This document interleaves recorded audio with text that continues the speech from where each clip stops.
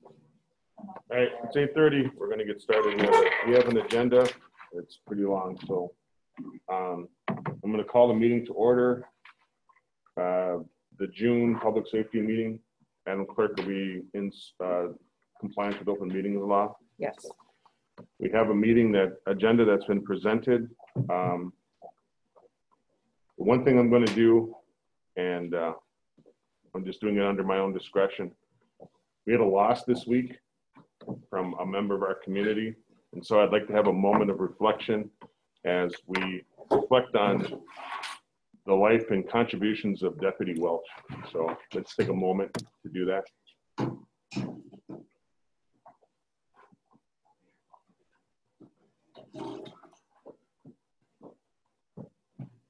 All right, thank you. Public comments. Who is here from the public who wishes to address the committee? Raise your hand. 1, 2, 3, okay. Public comments, it's 3 minutes. You get to address the committee on whatever issue that you wish to bring up that's not on the agenda. I'm aware that you handed out a document to the committee members, and so, Mr. Schlueter, I don't know if you got that yet. No, he didn't. Pass this down to him. Because it's not on the agenda, I'm going to put it on the agenda for next month. So we'll definitely invite everybody back to participate in a full discussion of what you're asking for the committee to consider. Okay. So I'm going to go with, can you say your name? Bill Sleisner. Bill Sleisner. Did I say that right? Mm-hmm. First, yeah. I'll get Schlender, so no one ever gets that right. Right. Paul Ward. Paul Ward, I'm going to have you go second. Third, Miss Sands, I'm going to have you go third. So, Bill, you're up. Well, I've been asked to present to you and the county board a resolution to make Sawyer County a sanctuary county for owning firearms. And the reason for that is there's been a lot of talk recently to reduce the ability to have guns, own guns.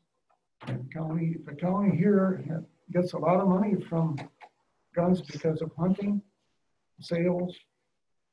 It's a big sport. And it's a sport that anyone can do, whether you're healthy, got poor health, or you're large or small. You don't have to be a big stout fellow, or you can be a small person. Anyone, even people in wheelchairs, can enjoy this sport. And we feel it's important for that reason. Plus, it is a big deterrent for anyone else to come and destroy us. I know during World War II, Japan was going to invade the U.S. And one of the generals said it won't work because the general public has guns and they did not invade the U.S. like they intended to. So I think it's very important. It's also a way to provide food on the table if you need it. So the Second Amendment is very important to our country. I think I'd like to see the county make sure that it stays that way. Thank you. Mr. Ward. I'd just like to say what my background is. I was in the service and I was a military policeman. After I got out, I worked for the railroad as a policeman. And then after that, I was a Chicago policeman for 30 years. So what I'd like to say is what we're presenting to you today is nothing new. It's the rights and privileges that we have already. We're not asking or petitioning for anything extra or more than what's the law right now. I know sometimes you have to have a little time to digest the document that you were given or the exhibit or whatever, but that's all we're asking for, nothing additional. It applies to everyone. Law enforcement, you'll see it applies to, you'll see that it applies to the everyday citizen, the hunter, the sportsman. So it's nothing additional. It's already law. We just don't want anything taken away because of whatever viewpoint might be looked at, you know. And that's all I have to say. Okay, thank you. Ms. Sands? On January 13th of this year, my granddaughter was crossing the highway to get on the bus and she was almost hit, struck by a vehicle. The vehicle came up on the bus and to avoid rear-ending the bus, swerved, picked up speed, got in front of the bus, spun completely around and landed in the ditch. And that is when we noticed that the granddaughter was getting on the bus at that time. And I would just like to know, what is the procedure for this kind of incident? Because not only did she put my granddaughter in jeopardy, there was kids on the bus. My 8-year-old grandson had seen this. My daughter and I stand at the end of the driveway, and we had seen this, and we could have been hit because of her carelessness. And also, her cell phone was not taken. She was not given a drug alcohol test at that time. And I just wondered why. And when asked if he wanted my statement, he said no, because he got it all off the dispatch. And I asked him again, and he says, no, I got it off the dispatch. So I just like to know what the procedure is. Because what they did to Geraldine Bird should have been happening to my granddaughter, how they handled it. Okay, thank you. All right, we're going to move on now to the minutes from the previous meeting. Has the committee seen the minutes that were presented? Ms. Dennis? Motion to approve. I have a motion by Ms. Dennis, Second. a second from Mr. Buckholz. In discussion, is there any amendment or any changes to the minutes? Hearing none, I'll call for the question. All in favor of approving the minutes as presented indicate by saying aye. Aye. Any opposed? Any abstentions? Motion carries. Moving on now to a proclamation honoring the life and efforts of Mike Sanchez. This is a proclamation that's for discussion and possible action.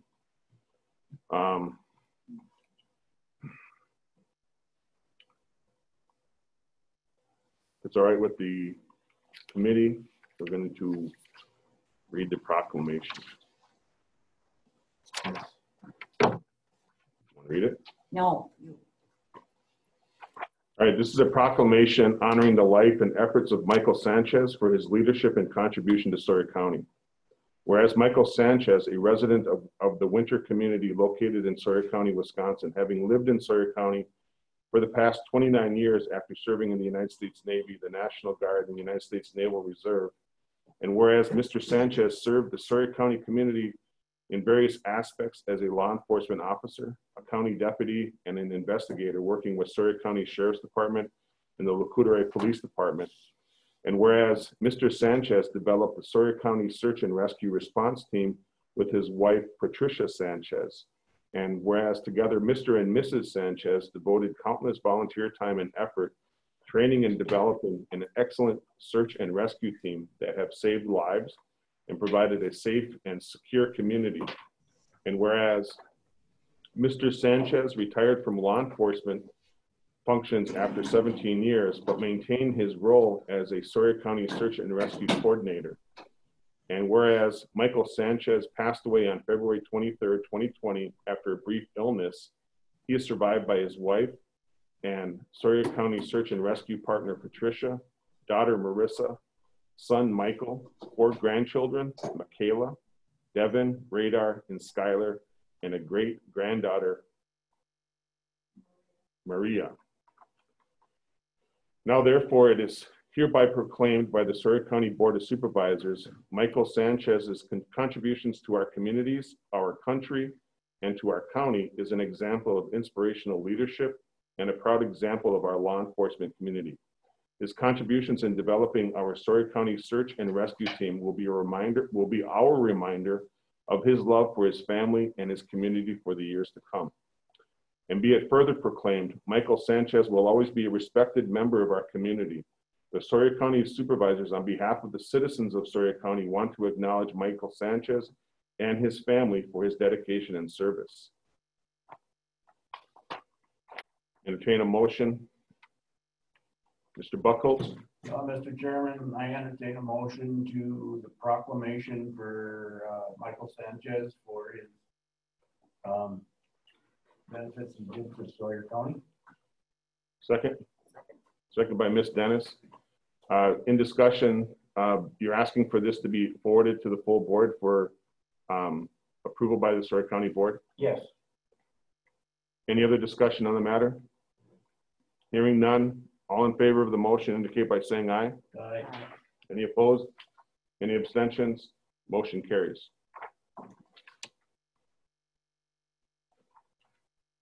I just want to thank you for your time and your effort.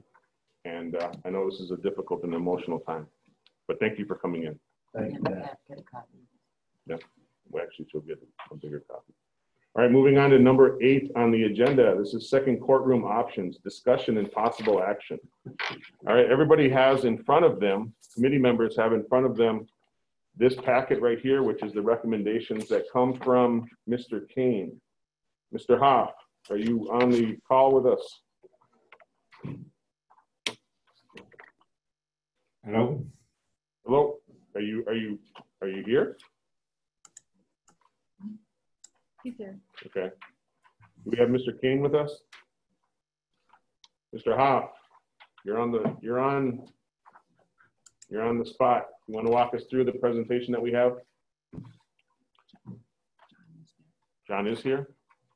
All right. So what we have in front of us are, I think it was what, 9 options about the courtroom, potential for a courtroom expansion. And so we have a number of people here that want to discuss this thing. We also have our board chair present as well. So Mr. Kane, can you hear me?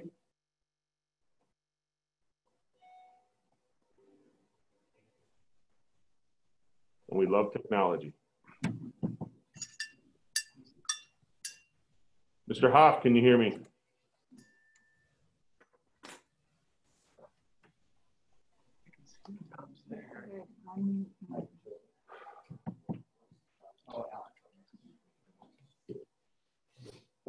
Well, what we're here today is to discuss and from this committee make a recommendation to the county board on the options. You want to pass it down to Mr. Schlueter? Mr. Schlueter, I'm assuming you don't have your copy. Okay.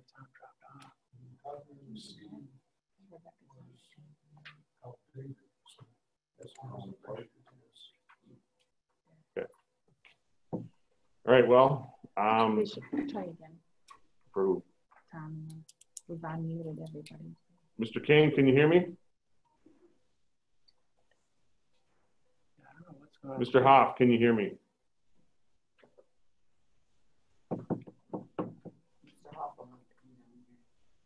All right, so I think he dropped off, actually. well, as the chair, I guess I'll have to moderate this discussion.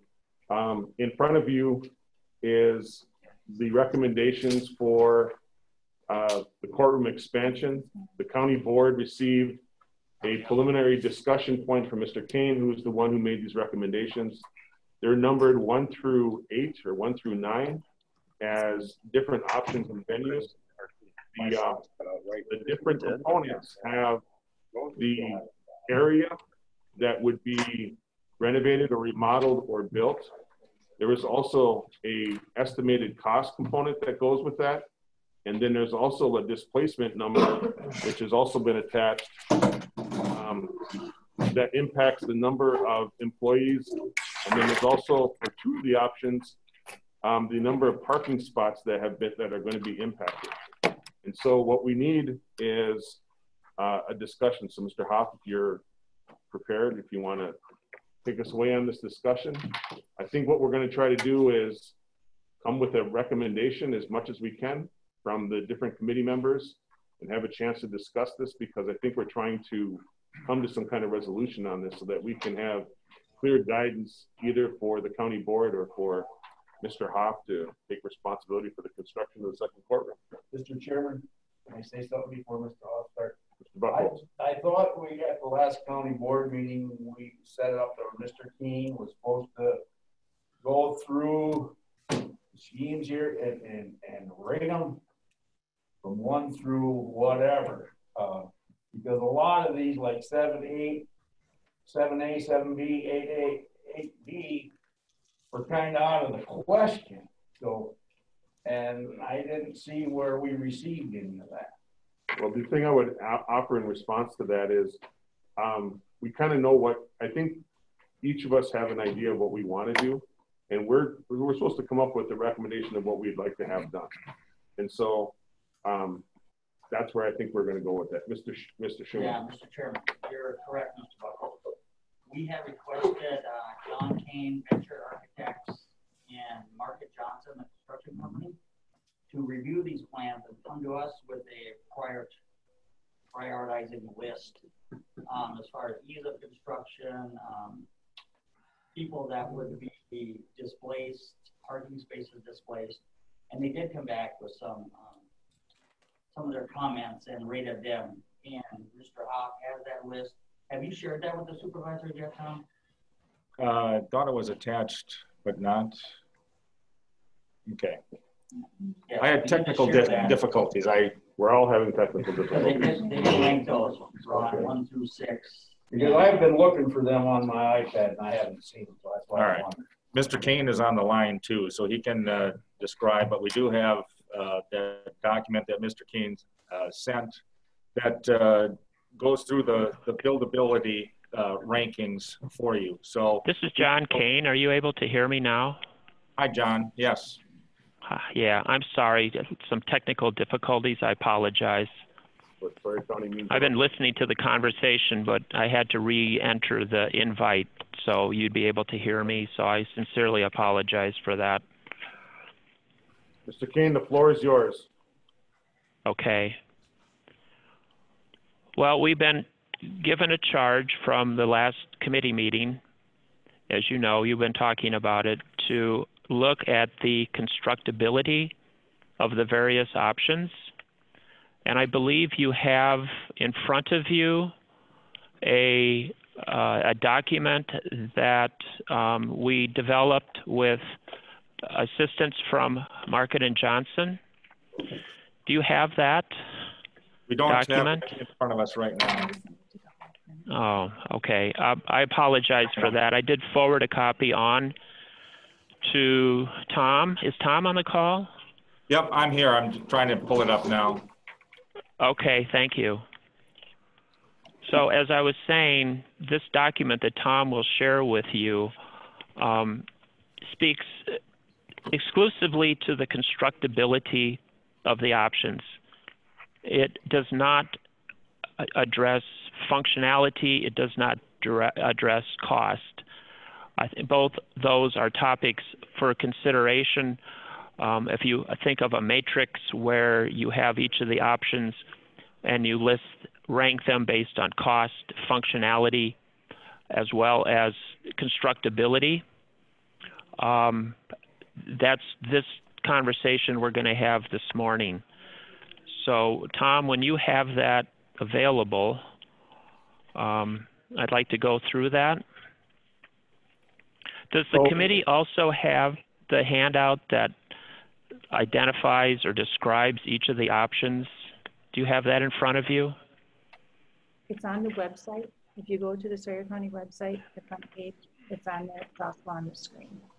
Yeah, we have it on the screen now, John.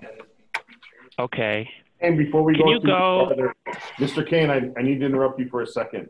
Can you, for the purpose of this committee, define what constructability means, functionality means, and I think we can understand what fiscal means. Okay.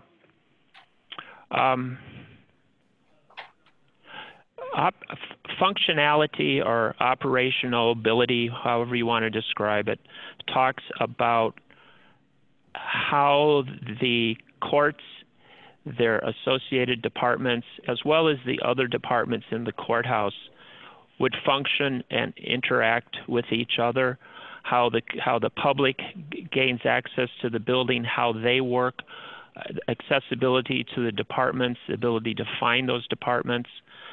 Various departments work together in concert with each other. Certainly the clerk of court and their relationship with the courts is essential. The proximity of the courts together, I think it becomes an important consideration. The ability to find the courtrooms in this campus, all of those things address the issue of functionality. Is that an understood definition? Yeah, Any questions on that? Go on to constructability. Constructability deals principally with the relationship of the new construction to the existing building. And I would say in a very simple, very simplistic way that, and I think could be easily understood, that a building that has no direct impact on the existing courthouse, its constructability is probably going to be much better than an option where we're building partway in the building and putting an addition onto that building, or whether we're going into like option number 6, where we're going in and doing complete remodeling or gutting. So I think you will see in the rankings that it's in many ways driven by its impact on the existing building. We also know that the building, the roof line, with its overhangs, poses something of a challenge when one tries to build up against it. It's certainly going to change the roof line of those areas of the building that would be impacted by the court's addition. So that's, I think, as Market and Johnson and I looked at these options, that's kind of what we were thinking about in terms of constructability. Likewise, you'll see there's some comments about the impact of the construction phase on daily operations in the courthouse. There will be some disruption, certainly, on any project, but depending upon where the construction might take place and the extent of that construction is to some degree going to impact the daily operations of the courthouse and those departments that have to remain functioning during that period of time. Any questions or thoughts on that definition? Any questions from the committee members? No. Any questions from anybody else at this meeting or on the call? Who do we have on the call? Well, if you've got other questions regarding the buildability, I think we've had some discussions with staff as well since the last time we met. So we met with John Kane. He did provide some documentation that is on the screen now that should have been in your packets. And we've had some discussions with the court, being Judge Yackel, Marge Kelsey, district attorney, as far as operational needs for the court. We've had discussions with all of the staff affected by the different options as far as operational for the other areas of the county that would be affected by some of the options that were listed in the final report, the additional options that you had. So I think what it came down to from the staff perspective, option number 2, which built the courtroom off of, this area extending into the parking lot, was an option that was very favorable for not only staff, but also Mr. Kane on his recommendations as far as buildability. The other option I think that has some weight is using the area by the deeds, treasurer, clerk, county clerk office. That keeps the court situation all on that end of the building for the inmate transfer activity. So those 2 options, I think, kind of rose to the top as far as where the court is most efficient and that sort of thing. So I think, the other options were a little bit more troublesome. That is like using this courtyard. There's all the power for the building comes in here. So that was problematic. Moving the court, like in an area of the Health and Human Services, is probably the easiest because it's a lot of space, but it's also the most cumbersome as far as moving people. So that wasn't really a good option from my perspective. So when we looked at all the options that were presented to you, it boiled down to, you know, do you want to take part of the parking lot or not? If you, you know, agree that, you know, people can park elsewhere, you know, we could have employee parking like behind the maintenance garage. We've got off-street parking all around the building. It certainly takes some parking spot out of our parking lot, but there is parking available around the building. It's probably the least disruptive as far as the court. You've got to remember that when you build this building, you know, we still have to have court in the courtroom. And so, you know, all the noise and construction action that's going to take place, you know, it will be disruptive for the court as well as the rest of the activity within the courthouse. So it's something to bear in mind as well. So those were kind of the options, I think, that kind of rose to the top as far as staff perspective and Mr. Kane's analysis. Should we go through the handout, Tom? I have one question, Mr. Chairman. Newman. You good? Okay. So what I would ask from this committee, as my public safety committee, with the sheriff present, the judge, the jailers, and all these fine folks, is that we try to look at functionality of these options. And Mr. Kane had ranked scheme 2 as the constructability top option. So if we could look at some of these that he's ranked pretty high as far as functionality, flow of inmates, how the judge feels, the sheriff, the jailers, that would carry a lot of weight to the full county board. So we're definitely trying to get to that. I'm trying to figure out is Mr. Van Etten on the line? Yes. All right. Chuck, can you hear us? I can. There was a lot of All right. difficulty, but I am here. Okay. Ms. Dennis. You mentioned 2 plans, scheme 2, and what was the other one that we're seeing? The other one was kind of a hybrid of, you know, you saw in your information in the final report using the area in the clerk's deeds, treasurer's area. But then where do we put that staff? There was also a plan where it extended like across from zoning and land records in that lawn space there.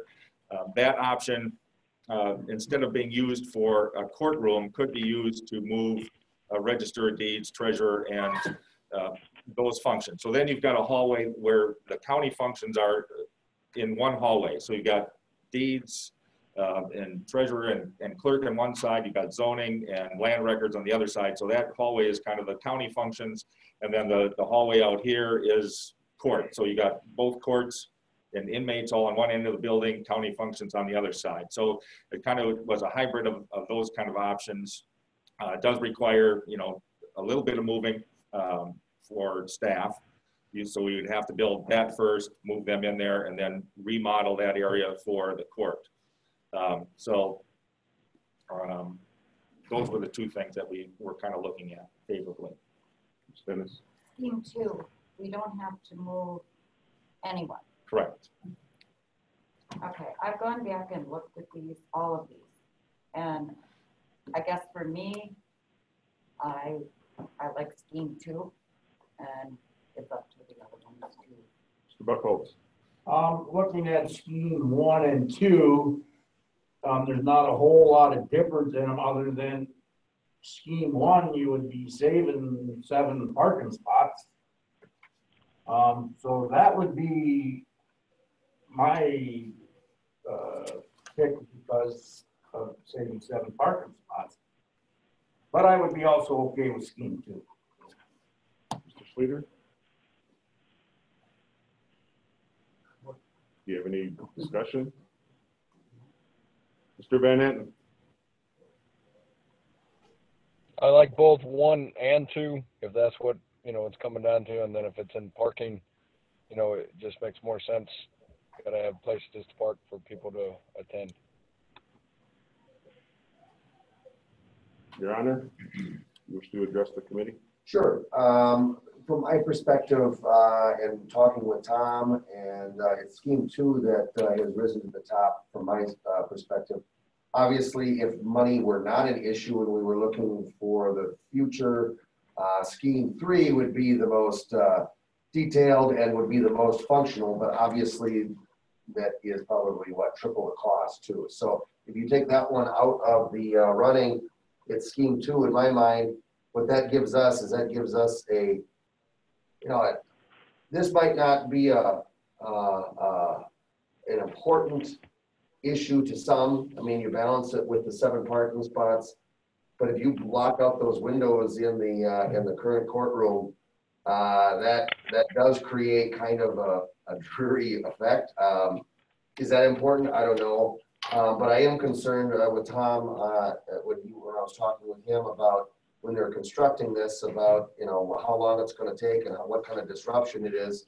If it's separate from right up against the wall of the current courtroom, that would certainly be a welcome distance just from the construction noise and things like that. So I know, I mean, so you got to balance those things out. If 7 parking spots are more important than that, you know, maybe it is, maybe it isn't. That's everyone's personal choice here. But I guess I got to push back a little bit on the court system. So I would say 2 is mine. I've looked at that from the standpoint of transporting the prisoners across the street, the inmates, and I don't think that there's going to be any. I mean, there's not going to be any, it's not ideal the way we're doing it now, but there's not going to be any added complications, I don't believe, from doing that. The court system will be, the second courtroom would be equal distance basically from the jail as it currently is. And then we're talking about building some kind of holding cell over there so that it could serve both courtrooms. I think that would be very, very welcome and functional as well. But for me, it's 2. Madam Clerk, we're discussing courtroom and options. Do you have anything you wish to add? No, I agree with Judge number 2. Sheriff? I agree with number 2. I think functionality on our behalf is probably best suited with 2. I mean, 3 would be the best, but I think that's cost. 3 is the best, but 2 is what's your recommendation? Yes. Lieutenant? I agree with the sheriff. Like 3 would be best, but it's not financially feasible, so 2 would be my next choice. All right. I'm not going to skip you, but I do need to go to the board chair. Oh, no. You 2 have I concur. Same here, I concur on that. Our concern was inmate movement. Some of those plans were, you know, moving inmates to public hallways. So if movement was the concern, right? So 3 is the better option because it attaches to the jail, correct? 3. So for a security component, 3 would be the best option, but Schuman. Parking. Tom, we put some discussion together on parking, and can you share your thoughts with where we're going to put the spaces that we would lose with either of these options?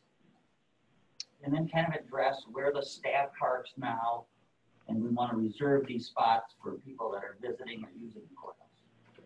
Certainly, yeah. I mean, staff does park in the parking lot. They don't have to, you know, especially if we're going to lose parking spots, we could reserve, you know, what lots or spots left are for people visiting. So staff could park on the street parking. We've also got parking like behind the maintenance garage. You know, it is a bit of a effort to get there, especially in the winter, slippery and all that sort of thing. But, you know, I think it would be preferable to have the people coming into the courthouse have reserved parking, and they can come and go, you know, maybe, you know, 2-hour parking or hour parking in the parking lot for the spaces that are left. So, you know, we've got parking on the street on all sides of the building. You know, we lose parking spots in the parking lot. That's true, but there is parking around. Anybody else? Ms. Sanchez, do you have anything you wish to add? Mr. Colson, what about you? We can work with anything, but we can get it all hooked up with that work and make it work. So if 3 was put on the table, how does that impact your functionality for your internet? Because is there broadband over there? Is there fiber optic over there? We're fortunate in Hayward, there's there's several providers, so internet, high-speed internet would not be a problem in any location. One thing about parking too, if 3 was on the table as an option, you've got parking issues there as well, because you know, the city is planning on putting a road behind, you know, like the Senior Resource Center, extending back behind where the ambulance garage is. So the senior center, they lose some parking. There's not a lot of parking for the court activity, you know, if number 3 is situated over there. Something to keep in mind as well, so. So Lieutenant Johnson, if we have option number 2 that gets put in place, what is the protocol, or what would be the recommendation from the jail of transporting inmates or incarcerated members from the jail to the court?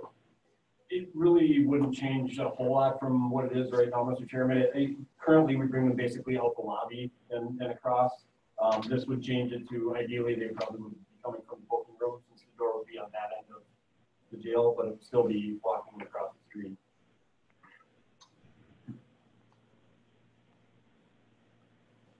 Anybody else with comments on this? So this is discussion and possible action. Mr. Kane, is there anything else you wish to add to the discussion?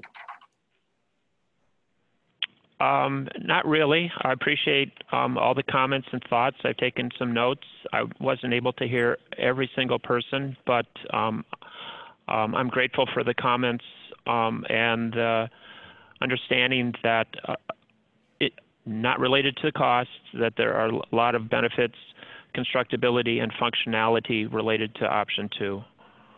All right, so Ms. Dennis? We haven't heard from you. About me?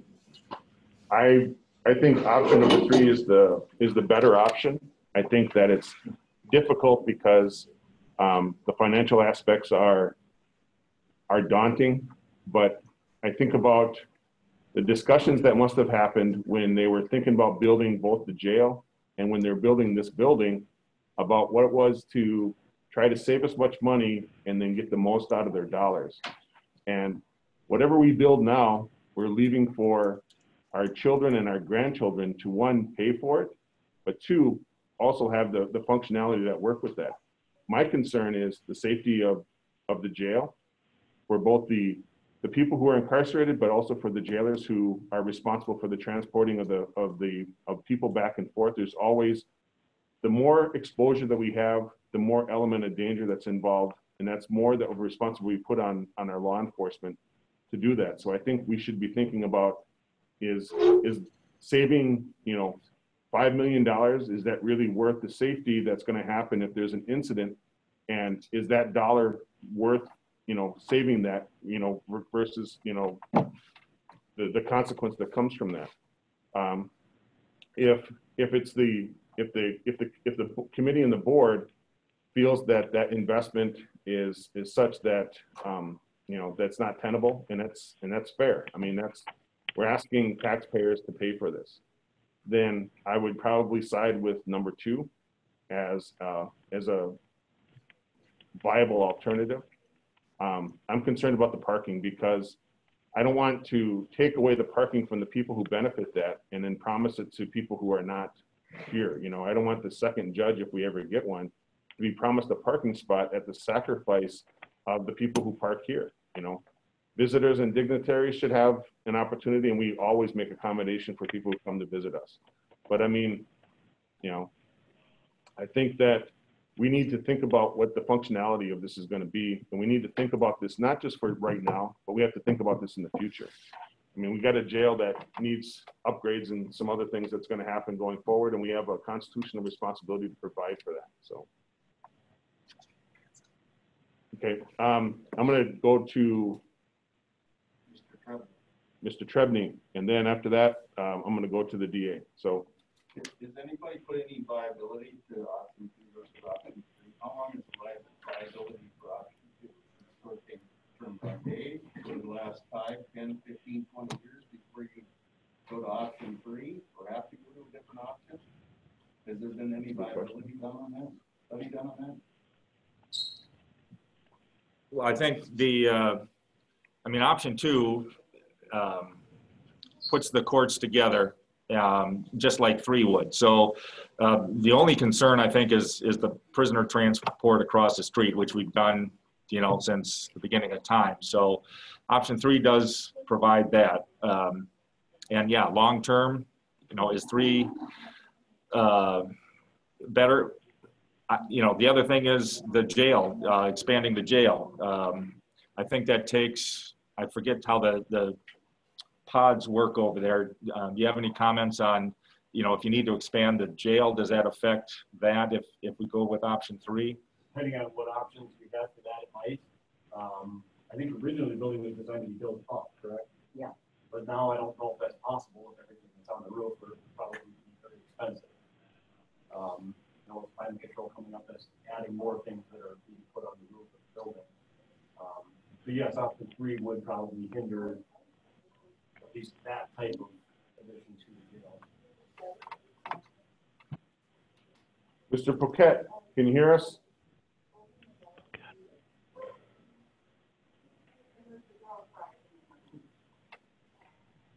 I heard a gasp.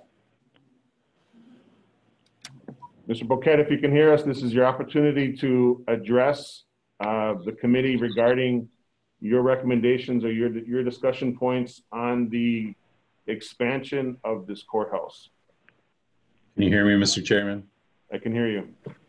There isn't a whole lot that I could add. Everything that's been said, I pretty much agree with. I think that option 3 obviously is ideal. If that's not going to occur because of cost, then option 2 would be the correct choice. I think that will work for our needs. I agree with you and I think some other comments about there's not many counties that are left that have transfer where you walk somebody across the street. And I think that is because of liability and danger to the officers. But again, I understand all the factors that you guys are considering at this point, and I think that you're making appropriate arguments and hopefully reaching a very good decision. I think option 2 is where you're going to end up, but that's all I have to add. Thank you. Any other comments for the committee? I do. Mr. Buckholz. I'd like to ask Lieutenant Johnson, what kind of troubles are you having now? I mean, we've been doing this for years, walking them prisoners across the street. How much problem is that? I mean, do you have problems with them trying to get away or fighting with the deputies or what? Well, it presents a danger for both the deputy that's escorting the inmate and the inmate. You know, it's a high-profile case, whatever. In the past, we have transported inmates over by squad car and pulled right up to the door. You know, that creates issues with timelines for court and depending on what else is going on. But it's everything from icy conditions to, you know, we have inmates coming out and they have basically kind of, I guess, foam Crocs that they're wearing. You know, and then bringing them across for court, it's a dangerous thing. You know, it always has been a danger. We try to accommodate as best we can, but with the number of cases that we're getting, the severity of the cases that we're getting, it's the danger just keeps increasing. Not to say the traffic. Right. Yeah, I know I've come by there many times and I've seen you guys bringing them across. Yeah. I guess my thought was just wondering, you know, we've been doing it for years and years, and now that we're talking about getting a different building or building added on, and all of a sudden it's getting to be a big problem. I guess I'm still for number 2. So can I entertain a motion to approve number 2? You can hold on for 1 second, Judge. The only thing I would add to Lieutenant Johnson is that I know that some of the transport officers have indicated that they've had problems with when they are taking somebody from court back to the jail. Family members will come out of the courthouse and talk with them as they're walking back. And I would just hate to ever have a situation in the future where, you know, something could happen. I mean, you're just exposing somebody who is in the protection of the county, and that could potentially be, I guess, catastrophic. But, you know, I mean, it's the odds. Nothing's happened really seriously up until this point. I remember years ago, there was somebody that ran out into the swamp after they took the shackles off, and now they're shackled the entire time. So them running away isn't really a possibility, but you know, it's just it's unsafe. Ms. Dennis? Does walking them across the street hinder the time for their trial or whatever?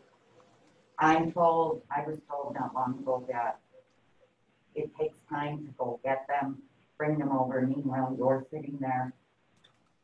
Generally speaking, we've had run into problems with that, but in the last year or two, the flow from the jail we haven't really run into that. They've been doing a great job of getting them over, and then when we're waiting for them, we're doing other things.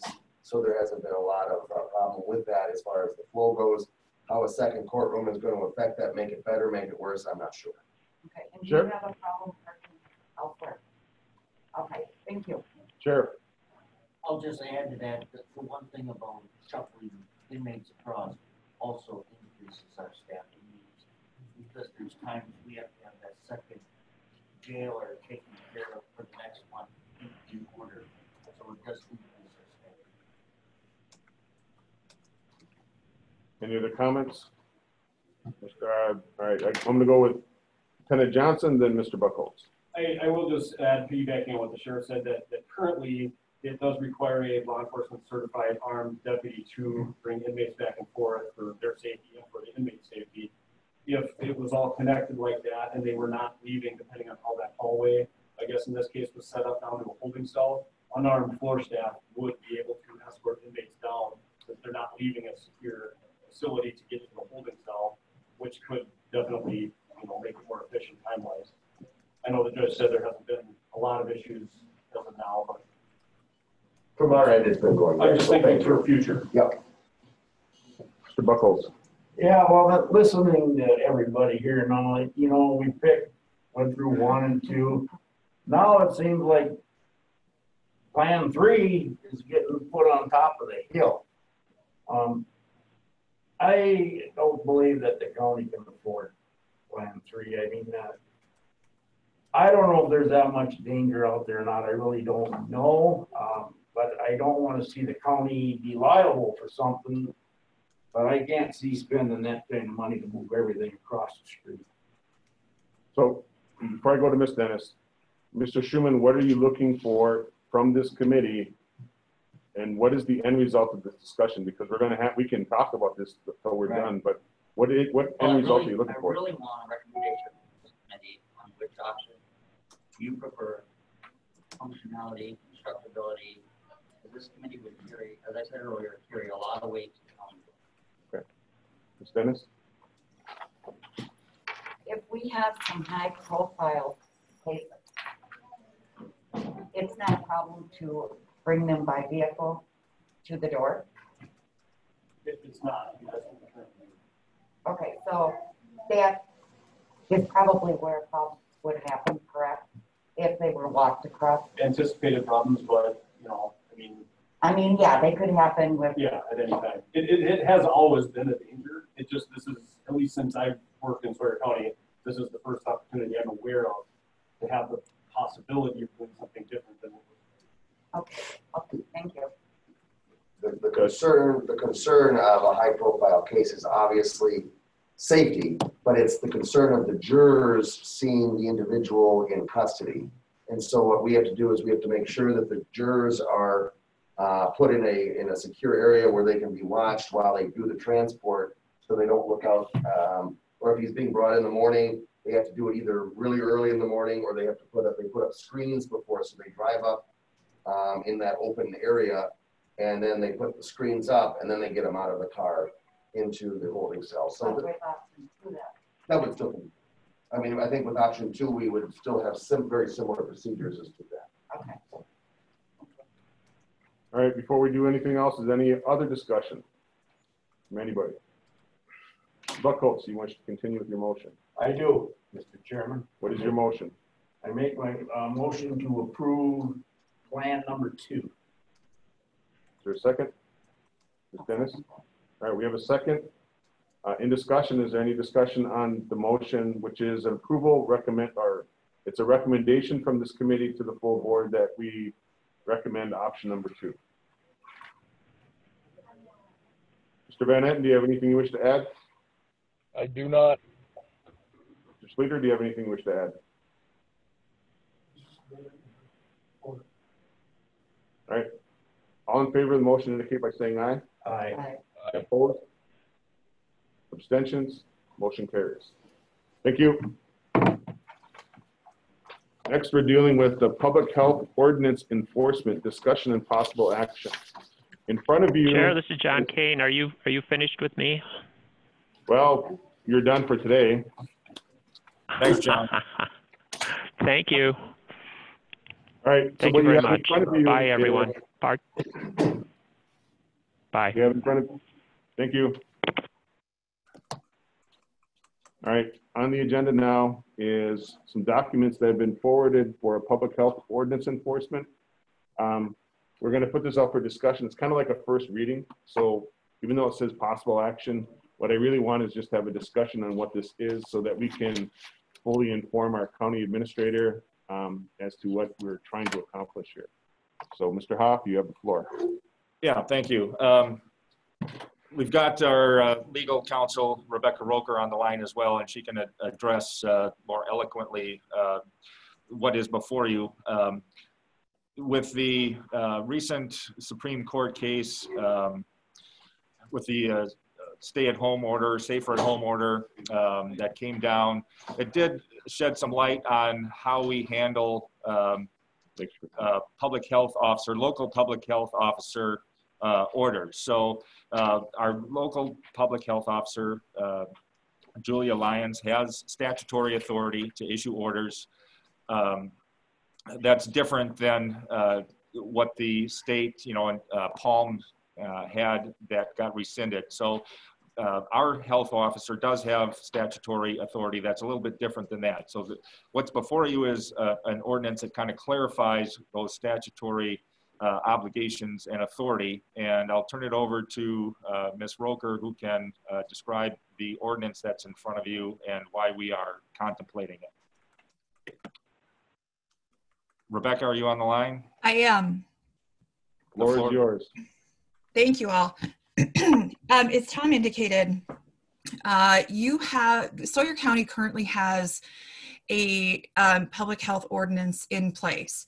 So the first task was for us to review that existing ordinance and determine whether it complies with the recent Supreme Court decision in the legislature versus Secretary Palm. As I'm sure you've heard, that case is challenging to say the least, in that there are a lot of legal principles that are very unique. And from the county's perspective, one of the greatest challenges is determining the extent to which that the court's holdings and rationale apply to the county.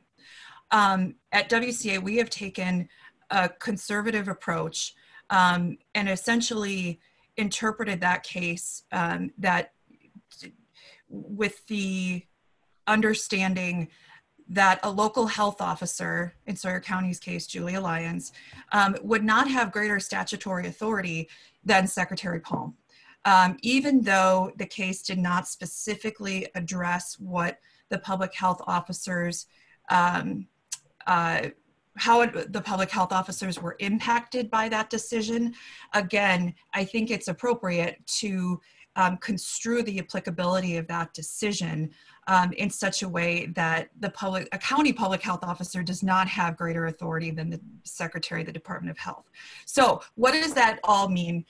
Again, Sawyer County currently has its public health ordinance, and in light of all of those legal issues from the Palm decision, what changes need to be made to your existing ordinance in order to A, comply with the new legal principles set forth in the Palm decision, but also importantly, to comply with the policy goals of what the county would like to see in terms of the enforceability of orders, the extent of the public health officer's powers, and so forth. Now, as I'm sure you can imagine, it's been a challenging task to take the current state of the law and overlay it on your existing ordinance. And so a lot of counties are experiencing the same challenges. So while we did an initial draft of revisions to Sawyer County's existing ordinance, after much discussion and much analysis, and my taking this back to my team at Von Briesen and having further discussions, we decided that it's probably best for Sawyer County to wait until the counties association engages in a study group that is going to really do a deep dive into these issues. And then Sawyer County can benefit from that WCA work. And then what we'll do is take that, all of that work and all of that analysis that the counties association completes, and we'll bring it back and do an overlay onto Sawyer County's ordinance. So while you do have this draft revision in front of you, I would advise that you hold off on taking action until WCA does its committee study work, and then we can come back and again use that valuable information and make any revisions necessary to your existing ordinance. I'm happy to answer any questions that you have, particularly questions about the enforceability of your existing ordinance. One point I would like to make, Tom mentioned, the extent to which your, Julia as the public health officer has statutory authority to issue orders and to enforce those orders. She still has that statutory authority. The Palm case did not impact her capability of doing orders or enforcing those orders. That we know. The question becomes the extent to which the enforcement mechanisms are appropriate in your ordinance. But for simplicity's sake, know that your public health officer still has her statutory authority to issue orders and enforce those orders. Any changes to your ordinance will be to ensure that the enforcement mechanisms comply with the current state of the law. Mr. Van Etten, do you have anything you wish to add? I do not. Mr. Hoff? Yeah, so in summary, we put this together to help clarify what is in the ordinance. Since we started working on this, WCA, as Rebecca mentioned, decided that it is important enough that they're going to take a deeper dive into it and a further look and come up with some recommendations that may affect, the layout of the ordinance that's before you now. So we wanted to at least get it in front of you just to kind of put the thought in your head that that's the direction that we're going. We're proceeding with that. We'll listen to WCA's advice and then come back with any changes probably next month or 2 months anyway. Well, I have a list of concerns, but in the interest of brevity, I would entertain a motion to table this until probably to the August meeting, August public safety meeting. I'll make that motion. I have a motion from Mr. Buchholz. I have a second from Ms. Dennis. In discussion, any discussion on the motion to table? Is this at all time sensitive, Tom? Not necessarily, no. I mean, well, if we get something by July, we can bring it forward, but I don't know the timetable on this study group and what they're going to come back with time-wise. I think we need to be very careful if we're going to start changing up some of these statutory requirements. We've got a lot of people who are really kind of frustrated with some of these things that are coming through there and clarifying the chains of authority. Palm is a member of the executive branch. The authority that is being exercised by Health and Human Services is a legislative issue. And those are separate things that are being conflated. And I don't think that we're in a position right now to debate that, because I think that's goes to a higher power than what the board has been delegated with. So any more discussion on this motion to table until August public safety? Calling for a vote, all in favor of the motion indicate by saying aye. Aye. Opposed? Abstentions? Motion carries. All right, moving on to number 10, school bus safety discussion. So here I'm going to help kind of address this in a streamlined fashion. This is the end of the school year for a lot of schools that are impacted by this COVID-19. And so it was going to be difficult to get anybody to come in because of social distancing and their own issues that they have with trying to do virtual graduations and whatnot. And so I talked to Mr. Hoff about this, and I'm of two minds. One is we need to address this public safety, the school bus safety issue. And there's a couple of different issues that arise from this. One is the chargeability of an offense that the sheriff's department and law enforcement has to deal with. And the second is acknowledging and trying to alleviate the pressure that's on bus drivers to not only ensure the safety of the students coming on off, but also the surrounding areas.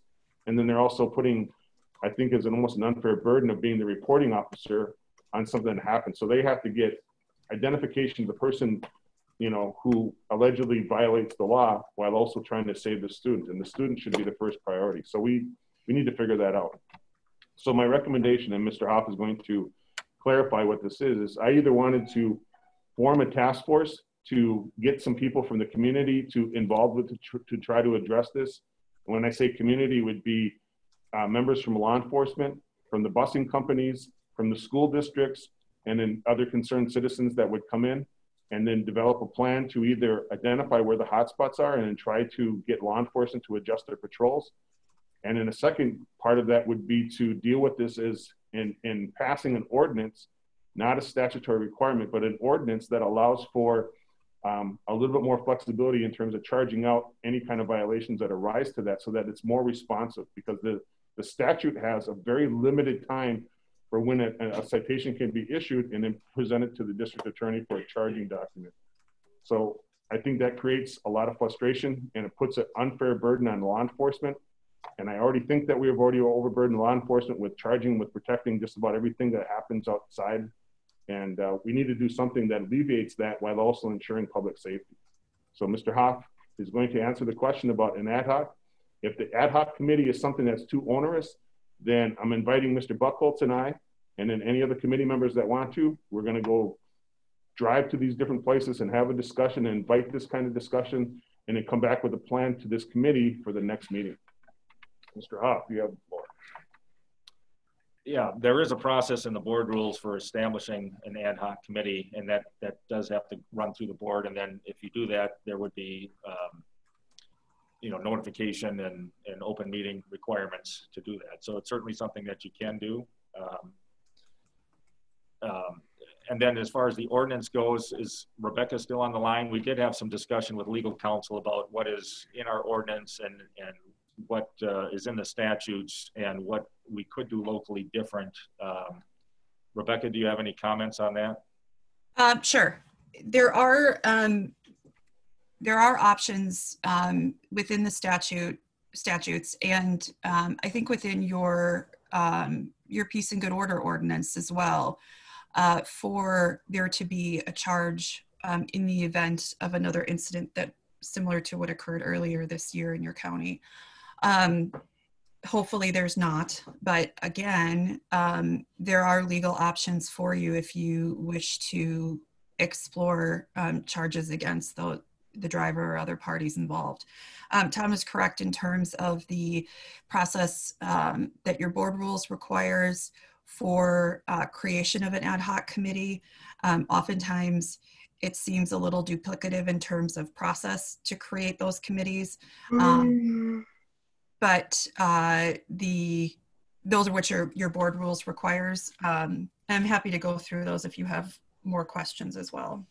So before we do that, I'd like to ask the committee, is there a feeling on one way or the other? So we have Mr. Buchholz tonight, who just found out that he's being volunteered for this probably about 3 minutes ago. Or do we want to form a committee, an ad hoc committee to do that? I want to move on this. This is something that we were working on before the COVID situation happened. And I'm a little bit frustrated with some of this, but I want to make sure that we do have some kind of action report for this. So I can go either way. Mr. Buchholz. Yeah, I'm really concerned about this too as a bus driver, because I've had some of these incidents happen, and it's very scary. And I know there's more that needs to be done, so I would be fine either way. Mr. Van Etten, are you still with us? I am. I have a couple of questions. Okay. I'm not familiar with what we're talking about. Was it an incident on a bus or an incident that involved the bus? It's an incident that involved a student that was boarding the bus, but we've had multiple incidences, and one of our community members came in to address an incident that happened with her family in January. We had another incident that happened in March. That was the second incident resulted in charges being filed, and that's still pending adjudication. And so there was a concern from the community that asked to address this, and Mr. Buckholz, who in his other life is a bus driver, brought some issues to the board, to the committee that we wanted to address. And so we had the previous public safety committee had a public discussion on this. We had members from the school districts coming in and talking about it. We had other representatives from the busing companies, and then we had the other law enforcement agencies represented who also spoke to it. And there was a few things that came from that discussion. One was, this is a prevalent issue. Second is, the charging of a document is very strict, and there's a lot of things that happen in place there in order for a successful charging document to be advanced from the DA against the perpetrator or the alleged perpetrator. And because of that, that creates, it's very difficult to have that come forward. And so there's an unfair assignment of blame or responsibility that's placed on the different segments, whether it's the busing company, law enforcement, the school district, or the parents. And so we're trying to figure out a way to bring awareness to this, and acknowledge and try to alleviate the pressure for the companies in providing the safety, and then, assuring the public that that we don't have to worry about children getting on the bus to go to school. So we had those discussions, and then it kind of stopped because of the COVID situation. Now we're trying to resurrect that, and school's out of session. So what's on the table right now is Mr. Buckholz and myself would make arrangements to go talk to the various groups to kind of get information as to what we can do for a potential plan of action that I'd like to bring back for the next public safety meeting, and then advance that to the full board.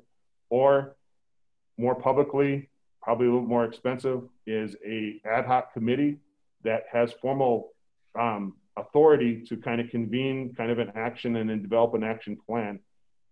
It's a little bit more bureaucratic, and it might take a little bit longer, but I want to make sure that everyone has a full opportunity to participate. Does that answer your question? Yes, it does. Thank you. Do you have any comments or anything you wish to add? One of my questions, we still have the legal on the line. The way it works from where I'm policed, a school board has authority and charge of students to and from school. So if a child boards a bus, it's still represented by that authority until they get off that bus and get at home. Or vice versa, when they get on the bus to come to school, is the same thing as being in the protection and rules and regulations of the school. Is that true in Wisconsin, or is that not true? Ms. Roker? No, I think that generalized rule would not apply in Wisconsin. They're between, whether it is a private bus company that is retained by a district, or, busing facilities that are owned by a district, there can be different arrangements in terms of the responsibility for students when they're on the bus. So, and those vary between circumstances and facts, and each situation being somewhat unique. So I think it would be a misnomer to have a generalized rule or a generalized understanding that when a child boards a bus, they are within the control of the school district. Now, I think Supervisor Van Etten makes a very good point that any work the county does on this issue certainly would include or should include the school districts or the private entities and those other stakeholders that you've already started to communicate with. And given all of the state statutes relating to school districts and the interplay in the DOT statutes and all of the other regulatory statutes on busing, those legal components are important to keep in mind when you're working through all of these different issues. Any other questions? Mr. Bennett, you got anything else? I do, because with that said, I think it's a good idea to get with these, and when we encompass state statutes and whatnot with county ordinances, by getting with the school board, and if we can come up with something that the legality is within the realm of this gray area, and do something similar, saying that once the child is on the school bus en route, or vice versa on the way home, that the school has jurisdiction, so to speak, and us as a county has jurisdiction, that we could make an ordinance, something to that effect. But yes, that's all I got. Dennis? I believe the school district in Windsor does have an ordinance, the school board, that they are responsible. However, it might have changed, but I believe they do have that. When I went to school in Rasmussen, and hasn't been that many years ago, there was a different pickup place. By Goffins used to be the store, and it's a lot safer than where this incident happened in March. I mean, right on a major highway. So maybe school districts need to look at that, and it doesn't help Mrs. Sands because she's on the major highway, but for those that are in the village and pertaining to this incident in March, I think that could have been avoided. I don't know why that ever changed. Sands? My grandkids no longer get on at the end of our driveway. They get on a different location off of Highway 22. This is the second time an incident like that has happened there in 5 months. Anybody else? Also, Dennis? I'm not sure about this ad hoc committee. You can't go from an extension on public safety? I don't know. I was just trying to make sure. Well, I'm asking. That's why I asked too. That's why we have this question. Yeah. Oh. According to your board rules, I believe the ad hoc committee, if you wanted to form an ad hoc committee, the chair recommends the ad hoc committee and appoints the members with the approval of the full board after establishing the mission of an ad hoc committee. So there is no provision for a committee to establish an ad hoc committee, is my understanding of the board rules, the way they're written. So it would have to happen at the board level, right, under the direction of the chair. Mr. Schuman. Very important issue here. I really appreciate the attention and your plan going forward looking into this. I think it would fall under the jurisdiction of this committee. You've already looked at it. What I would do, Mr. Chairman, is just keep it front and center on top of your agenda and stay on this. Invite the school board, bus company, all those people, find out where the safest pickups are, what are the hot spots like you mentioned, and I would continue to look at it right here. You got very good people right here. Mr. Chair. Mr. Buckholz. When I start my school year to pick up kids, I run my route. I go out, I find out where everybody lives. And my next job on that school bus is this pickup area safe for these children? If it is not safe for these children, I bring it back to the transportation supervisor and tell them, no, I can't pick these up. We need to work with that parent to pick them up at a safer location. But that's just how Indian Head worked. So, and that's what I drive for it. But it's got to be a safe location, and I make that decision. And I just recommend it to my supervisor. So, any other comments? Rebecca had a comment. Rebecca, are you on the line? I am. With respect to the formation of an ad hoc committee, Yes, indeed. It originates at the board level, with the chair making that recommendation, making the recommendation of the members, and then approval by the board. Then, however, it does come back to a committee of jurisdiction, which in this instance would be public safety, for final creation. So there is a provision in your board rules that keeps a connection between an ad hoc committee and a committee of jurisdiction. So the only reason I put this out there is because I wanted to make sure that we had lawful authority to have this conversation, but I also don't want to create more process in creating an ad hoc committee to go look at this problem when I think a couple of phone calls and a couple of meetings we could have this with a plan of action in July, which is going to take us that long to form the committee in the first place. So I'm not trying to exclude people. I'm trying to expedite this so that we could have something in place that the school districts, the busing companies and all that have a chance to have it in place when school starts in the fall, if we do have school, and if people do go to school. Ms. Dennis. I think it's also possible, I think it's going to be difficult to get the school board here for a meeting. Is it not possible to attend their meeting? That's what I was thinking. Both incidents have happened in the Winter School District. Not saying this can't happen in another district, but right now there's issues there. So I think if we attend their meeting, you're going to get a bigger response, more suggestions, more help. Right. So I'm just, that's my plan of action. Just asking for recommendations. If this committee wants me to go through the steps of forming an ad hoc, then I'll definitely do all the steps that's there.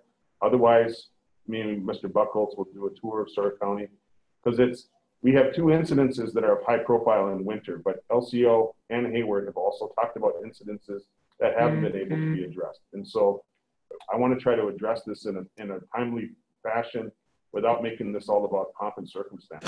Get this conversation and get it done. I think we've got enough of bureaucracy and policies and legal interpretations. So is there anything else? Is there a recommendation or a motion that the board would entertain? Otherwise, me and Mr. Buckholz will do it. And if I go out, I don't know if I have Mr. Schlueter's number. I do have Mr. Van Etten's number. I'll text you. If you guys want to come with me, you can. If not, that's fine. And I'll just report back in July. If you have 3, that's a quorum. I'd have to notice that meeting. 2 of you could go.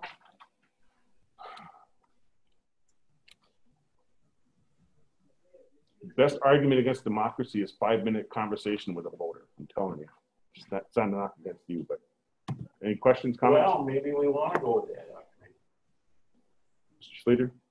Would it be easier to call a special meeting of this committee?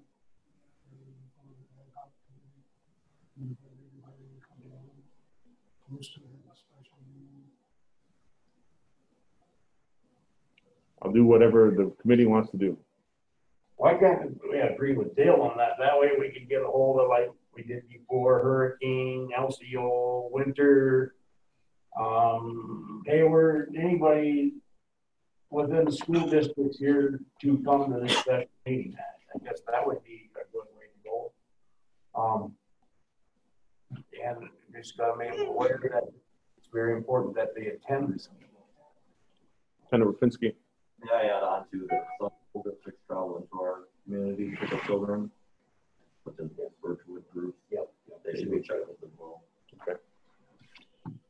All right, I'll put this to the committee, entertain a motion on whatever direction that we should do to address this. Ms. Dennis. I'll make a motion that we hold a special meeting and invite involved besides plus community members, such as parents, grandparents that are concerned. You have a motion by Ms. Dennis. I'll second. I have a second by Mr. Buckholz. In discussion, so what we're asking for is a special meeting of the Public Safety Committee with one agenda item to discuss school bus safety with a plan and possible action, with an invitation to be sent to the school districts, the busing companies, law enforcement, and community at large. Any other discussion? Mr. Schluter. You guys are still gonna take your tour, I will definitely do a drive-through to make sure that everyone has a chance to participate. Mr. Buckholz can come with me, and then, you know, don't anybody call me so I don't have to report it to open records. Just kidding. Just joking. Do you want to set a date or? Mr. Chairman, I'm wondering if we shouldn't do it on a day when there's no court, because if we get a big crew, we might want to use the courtroom. That's just a suggestion. I agree. So so the motion is for a meeting, special meeting with all those parties invited. I think I would ask that the motion remain as it's stated, and that I will coordinate with Mr. Hoff, and then with Madam Clerk here to send out the invitation so that we can coordinate with public health safety regulations, meeting space areas, and then come back with a date that we can publicize and give everyone a chance to participate. Any other discussion on the motion? Yeah. Hearing no other discussion, all in favor of the motion for a special meeting for school bus safety indicate by saying aye. Aye. Any opposed? Any abstentions? Motion carries. All right, moving on now to the Clerk of Courts report. Madam Clerk, the floor is yours.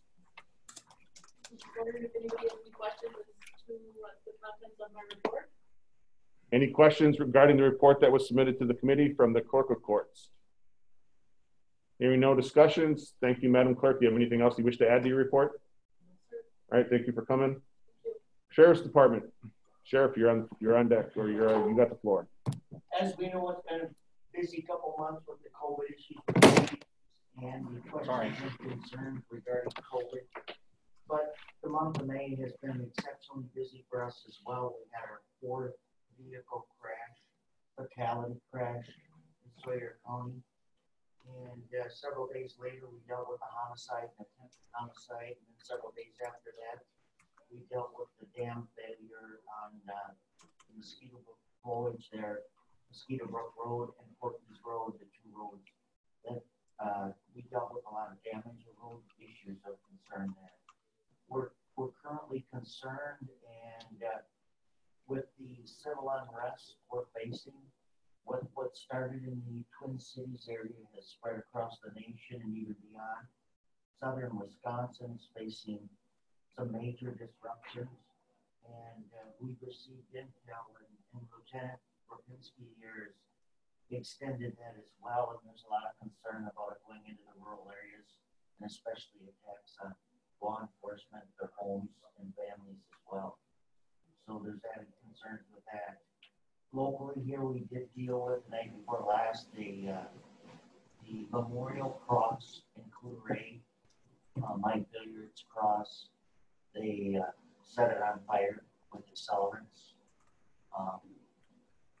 Thanks to our EMS crew, there were several of them that went out and did a great job of doing their best job possible to reestablish an existing baseline. But we did put a press release out, and we're hoping to receive information as far as who did the damage and deal with it appropriately. It's one thing to protest, but to riot and loot is unacceptable as well. And we will, when it comes to criminal damage to property or harming people, we will pursue that to all degrees and forward it to the district attorney for charges.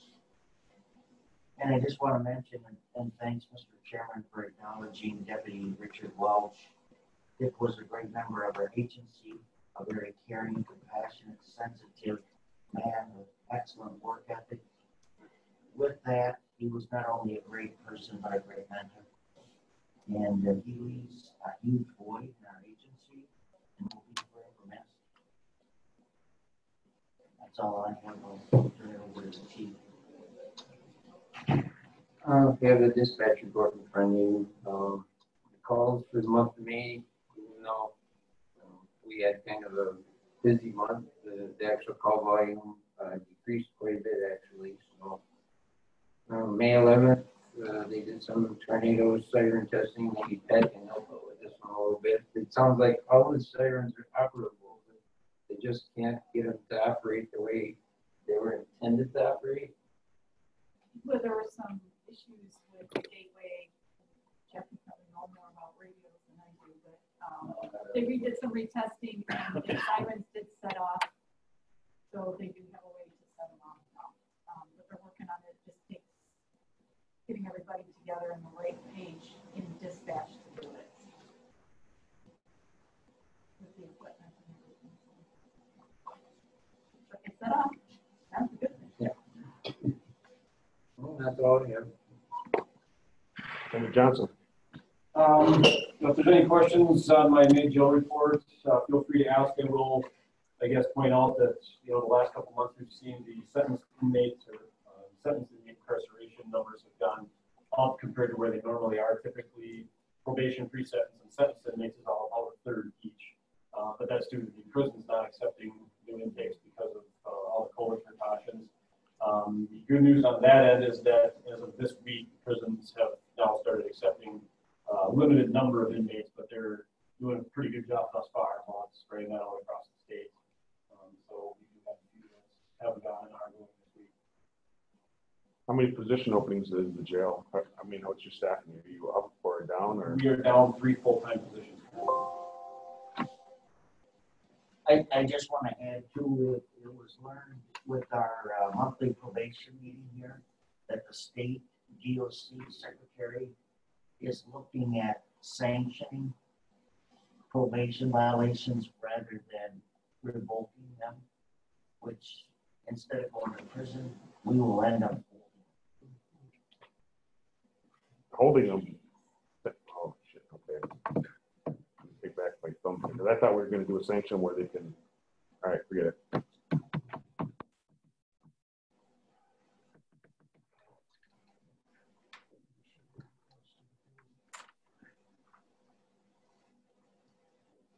Anything else, Mr. Lieutenant? No. Thank you. Anything else from? Patrol report, Mr. Chairman. Okay. Just the numbers are slightly up as people get out and move about again. Some light starts to get back to reality. Call volumes are going to slowly climb back up to their probably normal than what they were for the past few months. Any questions for the Sheriff's Department, Mr. Van Etten? I do not. Thank you. Dennis? I would just like to thank you for all that you've done and you do. And please be safe as much as you can. We appreciate it. Thank you. We do. Keep up the good work. We just be safe. We're your deputies.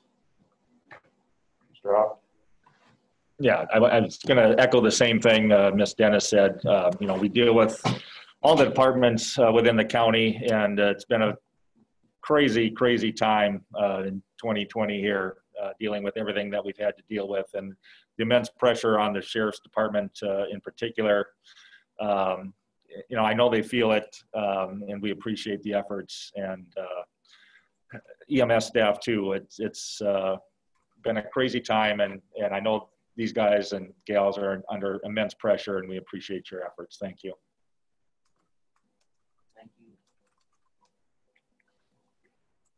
So we have the animal control report. Is Sherry on the line, or do you have any questions regarding the animal control report, other than the fact that we missed her for not being at this meeting? All right, moving on to Emergency Management Department report, Ms. Sanchez. I have 3 words. I hate COVID. You have your report, my report in front of you if there's any questions. Any questions for Ms. Sanchez? Mr. Bennett, do you have any questions for Ms. Sanchez? I do not. Thank you. Communication Specialist report. Do you have that report in front of you as well? Any questions regarding our radios or whatever else? Mr. Bennett, do you have any questions for the Communication Specialist report? I do not. All right, we have the coroner's report. Coroner's not present. Anybody have any questions regarding the coroner's report? Moving moving on. Ambulance Service Department. Mr. Dunstan. So just like Pat said, we're all sick of COVID. COVID's really kind of trampled us down quite a bit, but now we're starting to kind of deal with this as our normal. So we're starting to kind of get caught up on some of that stuff. With that, of course, our call volume had been down. Patients aren't going to ER. You know, they're holding off. I know the coroners talked about it in morning briefings with Julia. So we're starting to make it see a little bit younger deaths that are happening because people are not going to get seek treatment. Besides that, with protesting too, we're seeing it. We have things that have come out from the state for, you know, hey, be advised if you're going to the Twin Cities, you might want to really reconsider that. So we do bring a lot of patients all over the place. I think they were doing that again in Duluth. So I think they were going to try to block the bridge, is what I was last told this morning. Staff-wise, we hired 6 part-time employees, which quite a few of them are going to really help the Round Lake area, so we're pretty excited about that. They live out there. And then we did hire 3 more paramedics who will hopefully be able to backfill and help us for trips. And then with the COVID pandemic, we did successfully transport a positive case of COVID with all precautions and no incidents. So other than that, I don't really have too much. Any questions for Mr. Dunstan? I just have one. Mr. Buchholz. How come it took so long after they blacked out that the ambulance and the cars couldn't drive on it? It was over a week and a half. That was for the curing process. That's what we were told for the warranty. Really? At the ambulance station or just some highway in general? No, at the ambulance station. I mean, they were parked over there at Giblet Town Hall, and then a couple times I see them parked across the road, and I don't know, that just don't seem right that you'd have to wait that long before you can drive on it. I mean, it's just normal blacktop. Yeah, and we're still having some issues with the curing because we're still kind of, I don't know, the surface or whatever, because it's been so hot. So they're saying it's like 6 months to actually make it hard. So turning sharp and all that kind of stuff is having some havoc. But it is under warranty. Who put it in there? Any other questions for Mr. Dunstan? Sure. Mr. Schuman. Have you been watching your 2020 budget, Nate? Yeah. And where are we at with that as far as your revenue streams and coding and billing? Yeah. I guess I'd like your comment. You can kind of help me with it, but we did just have our first initial budgeting meeting for 2021. It sounds like to me, because we were kind of budgeting low, what Mike Keith had said for like our projected for 2020, as long as we kind of do set as normally should be. Okay, so the other thing is too, is we don't make money on 911 calls. So our 911 calls have been down. We're not using a lot of like maintenance costs, you know, on these trucks. So we normally make more of our money back on our facility, as you know. So it's kind of evened itself out a little bit. Would you? Yeah, on the revenue side, obviously, I think we budgeted conservatively, and good thing because with the COVID stuff that the revenue is steady, but not over the top. So as Nate said, we've met with every department director, not only talking about the 2020 budget, but already on the 2021 budget because of all the added expenses with COVID and whatnot. And so it's going to be a challenge all the way around, but ambulance so far is holding its own. And if I can help that too. On the payroll side, of course, the ambulance payroll is our biggest expense. We have decided, so we internally promoted 2 paramedics that were in advanced EMT positions. Haley and John Blakeman. We're decided to just fill those with part-time stuff to cut out benefits to try to help too. Mr. Bennett, do you have any questions for Mr. Dunstan? Yeah, real quick on the transport of the confirmed COVID-19 patient, how far was the transport? They went down to Marshfield, Maine. It was the only place that would accept the patient. So what is that? I approximately like 50 miles an hour, 2 hours? Around 2. 2 hours. A little bit over 2 hours, yeah. And my next question, with that in mind, I'm not understanding. I don't know if this falls under our area or if this is something different. But is the veterans van transporting veterans again, or is that not happening?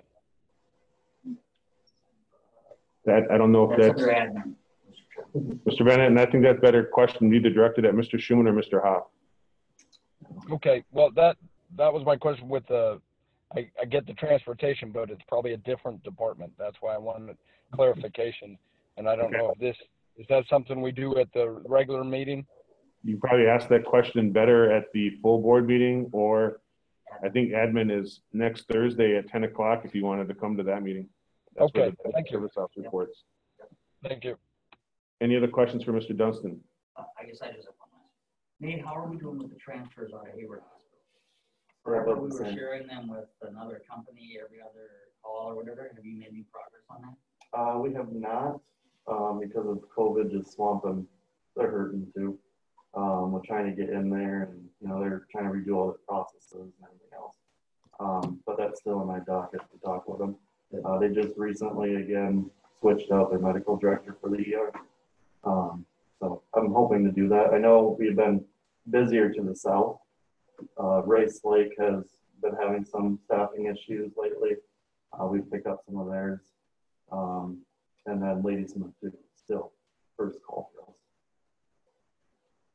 Any other questions for Mr. Dunstan?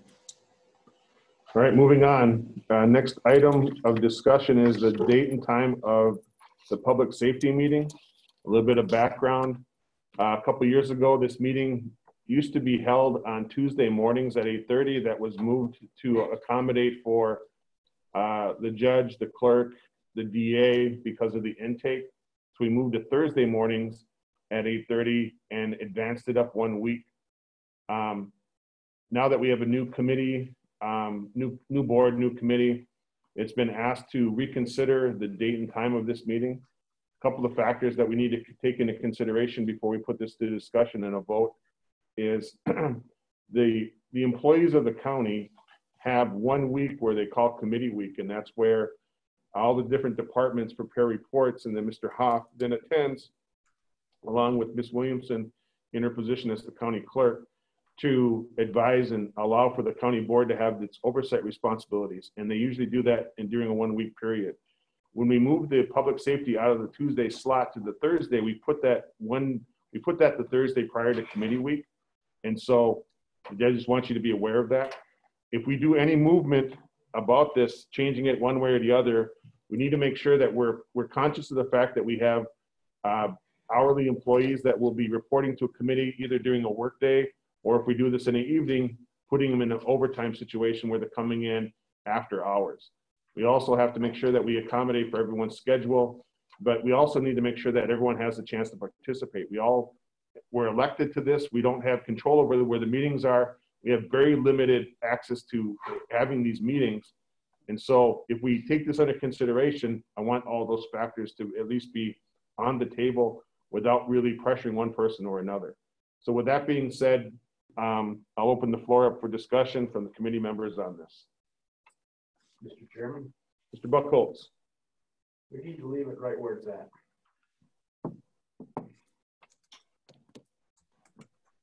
Okay.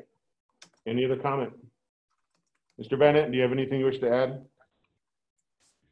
Yes, I have an issue with having a full-time job, working, and mornings are my worst. Afternoons would be better.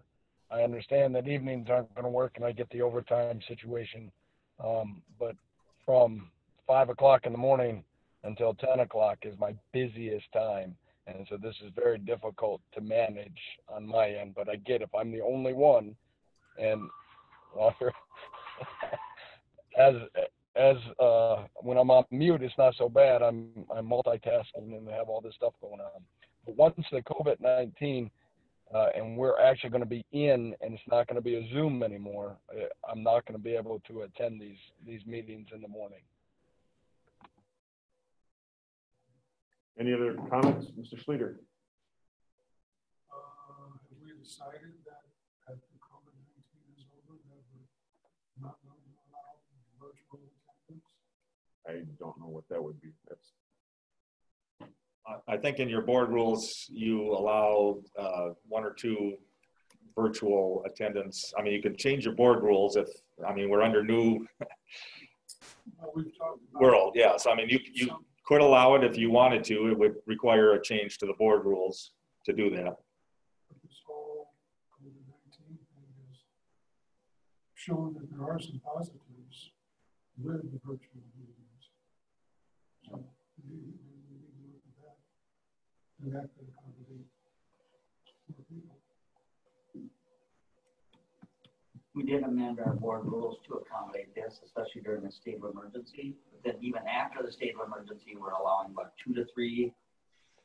Is it 3? So I think it's 3 meetings I can call in, but we could certainly address that, especially for a case like Mr. Van Etten. Yeah, I really like him on this committee, and I think he adds a lot to it. So by him attending virtually like this, if this works, we should address that. Well, I think it's difficult if we're going to hold someone accountable and they are unable to meet that. That's a very difficult request.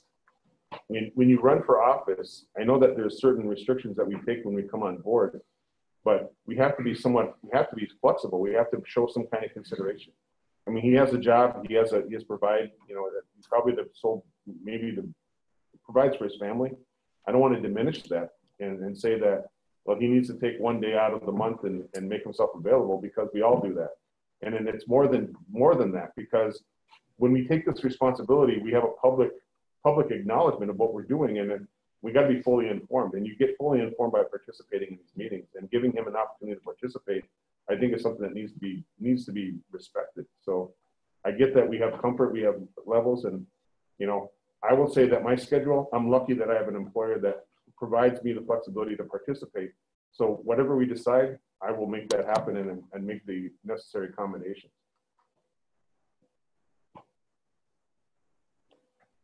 Mr. Schlueter? Are you in favor of virtual attendance or not? I'm definitely in favor of virtual. I think it's hard to put a cap on, like, if we're saying 3 meetings, that someone can, if they use up their 3 meetings. That's a good question. Well, then we should change that policy, so Mr. Van Etten can do it by virtual. I don't know where you would put this in the afternoon, because I wouldn't be able to do afternoon.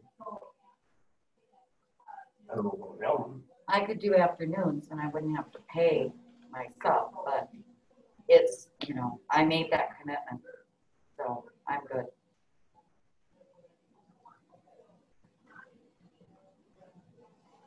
Mr. Haas, do you have anything? Mr. Schuman? Chairman, I could put this on our admin committee agenda and address it there. Address the virtual meeting? Yep. Right. Address that board rule that states that. You good with that, Tom? Yep. Mr. Van Etten? If I could also say something, I did not, when I put in for the wish list or what to be on, I had no idea of the times. And my employer, I get 5 days, and I can't just take an hour. I have to take a full day. So those 5 days under the current, once I can't make if we change the virtual thing, I can work this in. But if it is going to be an issue, maybe it's possible then I can come off this committee and go to a committee that meets in the evenings when it's open for me. Not that I want to do that, but I'll put that out there. I don't expect anybody to change how they're doing things to accommodate me, but I had no idea when I got assigned this committee that it would be 8:30 in the morning. Sorry about that. I guess that's something that we could put in the board rules, so that when those lists are put together for that people can make an informed choice as what those are, because we've been dealing with a lot of incumbents, so this is just, it's a learning experience. Any more discussion on the time and day of this meeting? What is the earliest time Mr. Van Etten could comfortably attend a meeting? It would be, it's like I did this on purpose. I promise you I didn't. Every time I unmute, the phone is ringing. It's up until like 10 o'clock when all my meetings stop. I have 6 counties that I supervise, and I have quite a few employees. And so from 5 o'clock till 10 o'clock, it is just wide open. At least this isn't a Monday or a Friday, so I'm thankful for that. But if we can, do something about the virtual rule, I can work that one in. I'm just afraid once the COVID-19 and we're no longer doing virtually, trying to be in places is going to be very difficult. Mr. Hoff, anything else? No. Nothing else? Nothing else on this topic? Okay, we're moving on. Future agenda items. I have one item, Mr. Chairman, I'd like to bring to your attention, and actually the Vice Chair, because you're both here. I think we need to put on the agenda some kind of acknowledgement for the essential employees that have been working during this COVID-19, is also acknowledging the other work that's been done. It's just assumed that people are going to show up and do their jobs, and I think we need to publicly acknowledge the work and the sacrifice that the employees have done. And normally we'd have a cookout, but I don't think we don't think we got a field big enough to put everyone in one space to give them a brat or a burger or something. But I think we should put this on for a point of discussion to figure out some way that we can acknowledge them. I mean, thanking them face to face is always good, but acknowledging their services, we need to do that. I mean, no one stopped to do this. Everyone stepped up and did what they were supposed to do. So that's what I would ask, Mr. Chairman. Anything else for future agenda items? Anything else for correspondence reports for conferences, meetings, or other matters for discussion only? Mr. Van Etten, do you have anything else you wish to address the committee with? Not at this time. Leader? Ms. Dennis? I do. You went through some of the agenda pretty fast. I'd like to say kudos to Pat, also to Tom, dealing with these online meetings, these virtual meetings, this COVID thing. You've done a great job. Just wanted to acknowledge that. And you look very tired. Thank you. Well, I'm going to say it the way it is. Mr. Schuman? Thank you. I was just looking at Marge's critical court report, and I should have looked at it while she was here. I would like her and this committee to look at financially how it's going to affect the budget when we add the second court. Because I see that her revenue's up or something for collecting court costs. I would like her and this committee to look at how can we boost our revenue with the second courtroom, or scheduling it more efficient. We could pay for option 3, do the court to court. No, I think by running these court cases more effectively, more efficiently, I think that could bring some revenue.